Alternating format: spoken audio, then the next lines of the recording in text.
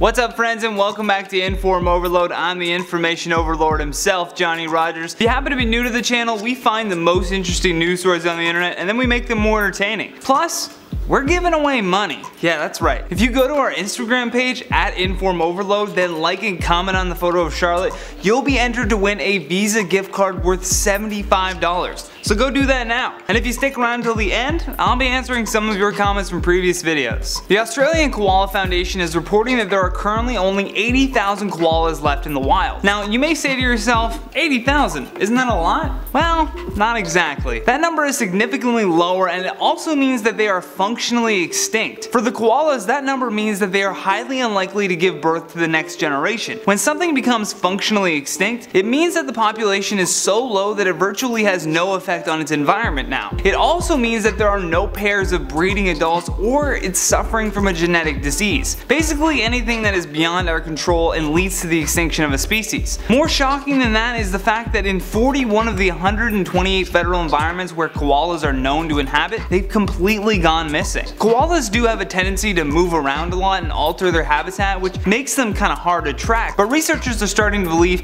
that it's more than that. The number of koalas are on a steep decline. In 2016, there were approximately 330,000 koalas in Australia, so now 80,000 sounds crazy low. A lot of this decline is due to the animals losing their habitat to deforestation and major heat waves that cause climate change. A recent study also suggested that the heat wave was so intense that it resulted in a lot of the species dying from dehydration alone. Since 2012, the koalas have been listed under the vulnerable species section, which was put together by the International Union for Conservation of Nature. Deborah Taber, the chairman of the Koala Foundation, had this to say on the matter. "I am calling on the new Prime Minister after the May election to enact the Koala Protection Act, which has been written and ready to go since 2016. The plight of the koala now falls on his shoulders." This is especially important for Australia to get behind, as many of the vulnerable koalas inhabit Queensland, New South Wales, and the Australian Capital Territory. Now, as I mentioned, because they're being called functionally extinct, they believe that the koala has no more impact on its environment, although they actually play a bigger role in Australia's ecosystem than we think. Koalas actually help keep the forest population healthy by munching on the tops of the tree leaves and even fertilizing the forest floor with their poop.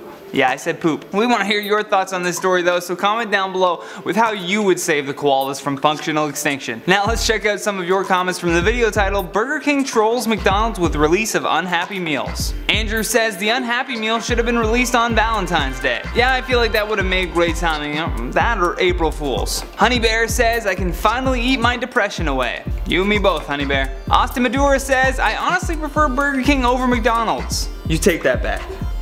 You take that back right now. Take it back. Gia Princess says, I thought it would be from Wendy's because they troll and roast everybody. Wendy's is more of a Twitter troll, but yeah, this seems like something the owners told Burger King to do though. Shoot Me says, I want this but I live in Canada. Any other Canadians want to head down to Texas or New York? Yo, I'm down. Hit me up. Thank you for watching InformOverload. Hit that thumbs up button if you enjoyed this video, and if you're new here, don't forget to subscribe. If you want any more videos like this one, just click that playlist on the side of the screen, and if you find any news stories that you want us to cover, send a DM to the InformOverload Instagram page, and if we like it, you may just see your story on our channel. And while you're there, don't forget to enter our contest by liking and commenting on the photo of Charlotte, and you could win a $75 Visa gift card. From InformOverload, I'm Johnny Rogers. Until next time, take care.